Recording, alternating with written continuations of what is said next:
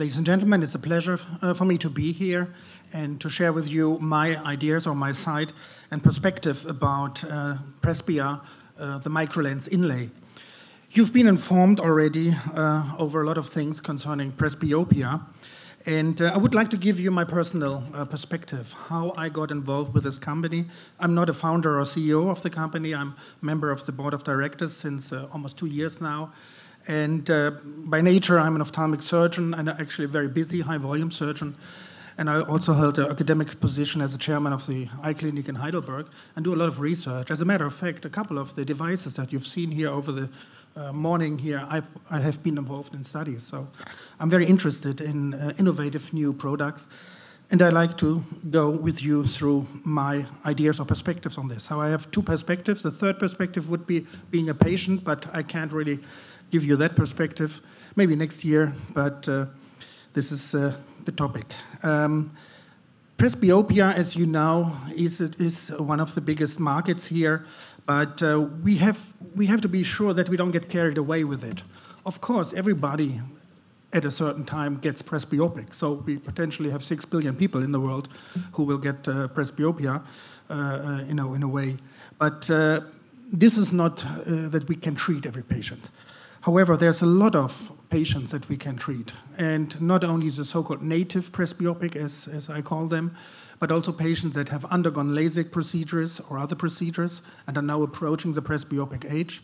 This is a very interesting group because they are very much related to any kind of corneal laser procedure in terms to fix their deficiencies, so like the presbyopic stuff.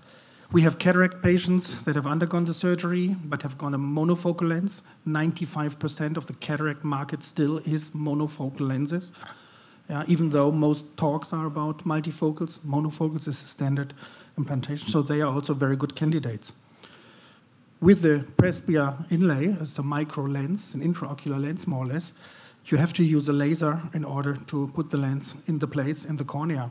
And a lot of doctors have invested quite a bit of money to buy femtosecond lasers, and they, of course, want to use them. I actually have 4 femtosecond lasers, and we get them running pretty well, actually, and this is one of the procedures we are doing with it. It is an intraocular lens, and as a surgeon or as a doctor, I can tell you I can much better relate to a product which is familiar to me. A lens which has some dioptric power, I can understand what 2.5 diopter near addition means for me. So it's very easy to sell to an ophthalmologist what this device is doing. This device has a central zone, which is for the distance. It has more or less no power. It's a hole in there, and a transition zone, and a peripheral zone where they have the near edge. And this is pretty simple, and it's quite similar, actually, to a multifocal lens. Something, as you have seen in the very first poll, most of you think is very interesting in the future. You can see the details here. It's a hydrophilic acrylic material. It's a very tiny, very slim implant, and you see the actual size here on this slide. As I said, the center is for the distance and the other for the near.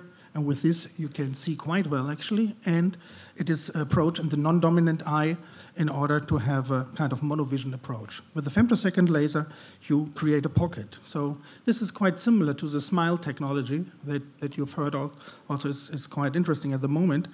And the only difference is you don't put tissue out, you put tissue in, so to say, you put an implant in.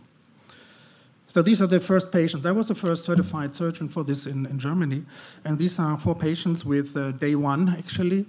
And even if you are not an expert, you see that it looks pretty normal in a way.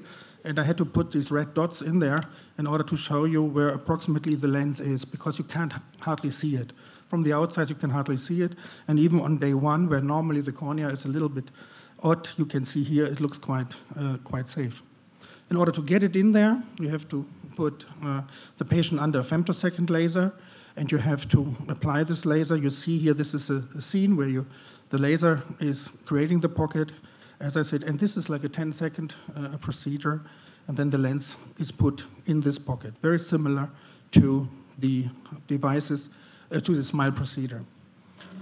The data I have seen with my patients are very good. As you can see here, this is an uncorrected near visual acuity on this eye, and you see 0 logma means 20/20. So even on day one, on average, my patients had already 20-25. So they were very excited. And what the other lady said about word mouse-by-mouse propaganda, I can see here, because this first patient, he brought me 5 to 10 patients directly in the first week after they heard how it came out. Distance security, if you look with both eyes, is not compromised. Actually, it's quite good, because you can also see through this lens, and the near vision is an addition to that. So altogether, we can say that with the Presbia microlens inlay, we have a very interesting device a doctor can relate to. He can apply his femtosecond laser technology to. We have learned with Presbia quite a bit from the in and outs of the other companies, like you've heard, Acufocus and Revision Optics, what worked, what didn't work. So Presbia is the third on the market, but can take advantage actually of this knowledge in order to create a good market for its product. I like very much the very controlled release they are doing now. The FDA trials are this year, the 2-year follow-up will be done, so they are also finalizing quite soon. And they do very controlled release in 2 countries in order to look how the market can be built up. And this is the reason why I joined this company, and I think there's a lot of potential in this kind of device. Thank you very much.